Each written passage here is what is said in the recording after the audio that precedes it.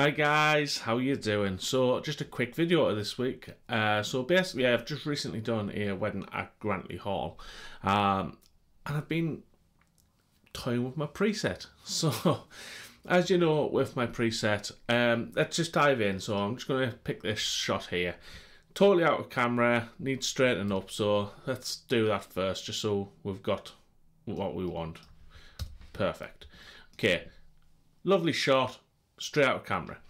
So I have colour before changes and colour new. So I'm going to give you a look at sort of how I was doing things before. So if I put the colour on, and then as you've seen from all the editing videos, I would then jump back into library module.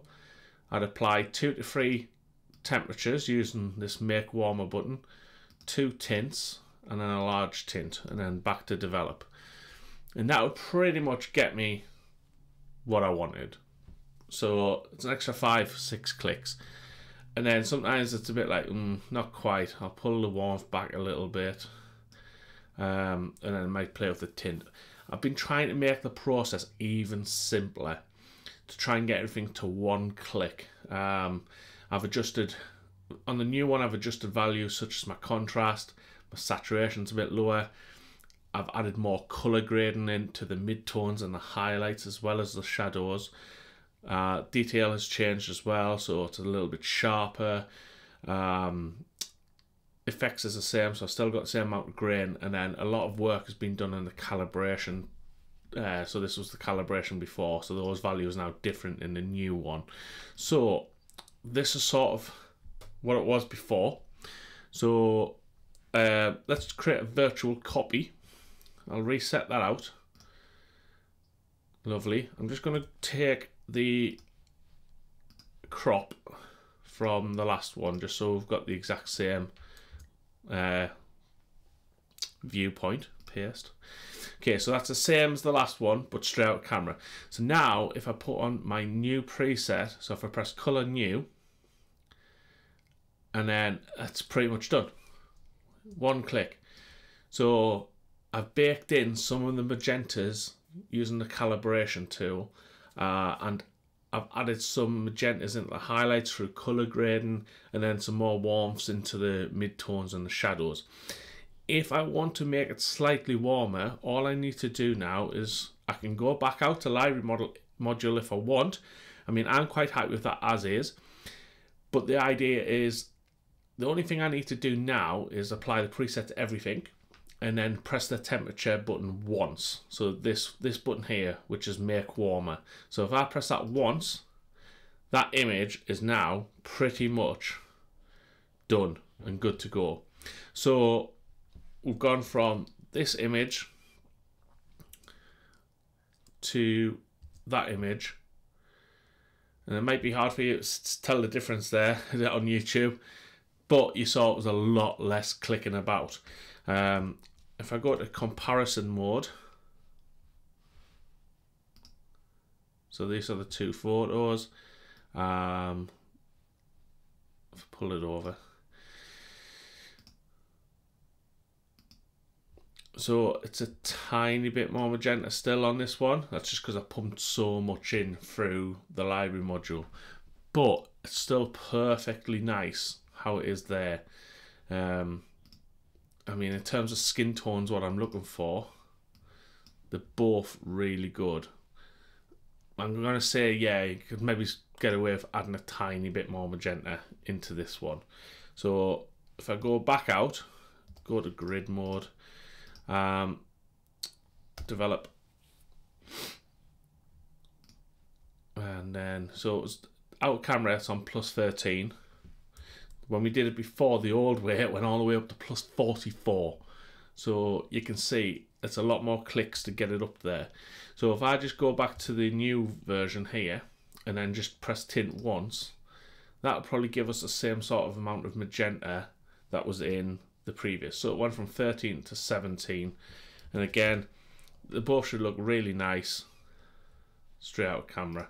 With the preset just added straight on.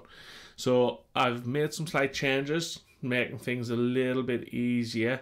So this is the new variant.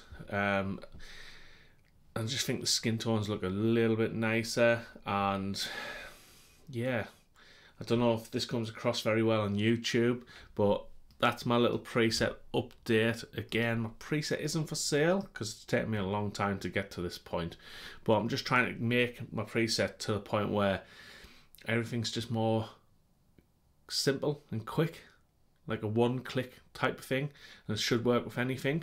So I'm just going to delete this virtual copy. Grid. So where am I at? What's going on? Right, remove that from Lightroom. So if I try that on a different image, so if we go over to this portrait here and develop, and then I'll put on color new, straight away, apart from fixing the crop to straighten it up, that is good to go. Straight out of camera and then preset. Done. So before, after.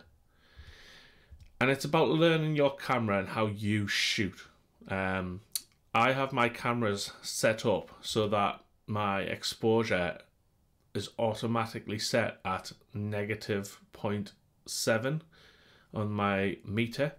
So I'm sort of retaining the highlights a bit more, because I know I was always coming in and pulling my exposure down on my images. So I've sort of baked that into how I shoot now, is I shoot with -0.7 exposure, and that gets me straight away to that. Just putting the preset on. No exposure changes, no temperature changes, no tint changes.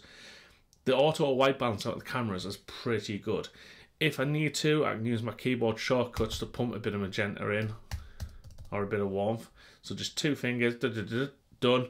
But I'm quite happy to leave that as it was shot, and it looks really, really nice. So I'll do one more image. So again, just fix the crop on this one. So you can see it's a bit of a blue day really. Now this probably might need a little bit of exposure bump, but let's just put the preset on, color new, lift the exposure up. Again, I've got light hitting me in the face, so hopefully that looks fine. It was threatening to rain, so it looks a bit cloudy up here. So what I tend to do when it's like that is just draw in some more exposure into the sky, and it just doesn't make it look as stormy. And then we'll just bring that back 1. Again, that is pretty much out of camera, preset, slight change to the sky, but you saw the color changes were totally fine. Just look at the colors, beautiful skin tones, beautiful contrast. You know, the faces aren't grungy like this, which I'm seeing a lot of people still applying presets where everything looks too contrasty and too grungy. So just really nice looking images. So that's my little preset change. I'll do one more photo. Let's just have a look. What have we got? Little portrait there. Again, a little holding hands and going for a walk type of thing. Let's try. So I've already done these ones here. So this shot, for example, so if I reset,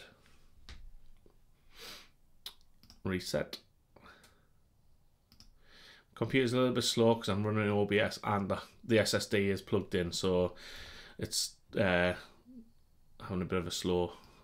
Right, and then again I'm just going to take this blue little thing out here, which was like some sort of pool boy or whatever. Right, so I just put my preset on, color new, done. Again, I just sort of fixed the sky on it before, so if I just pull down a gradient and then just lift that exposure up on the sky, pull the saturation out because it was quite a blue, and it just helps fix that, and I feel like it looks better.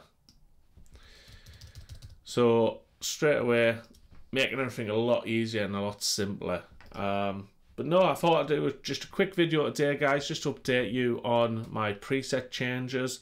Again, if I sort of just put my other one over the top, you can sort of see if I applied that now without any white balance changes, it goes a little bit more muted and more green, Whereas if I take that off, it's already got the warmth and the magentas baked in that I was having to add afterwards.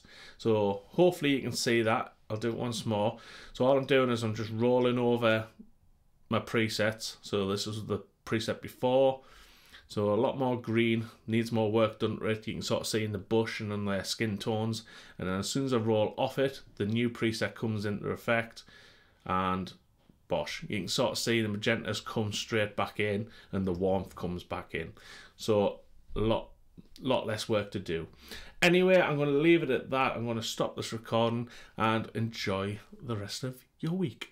Toodaloos.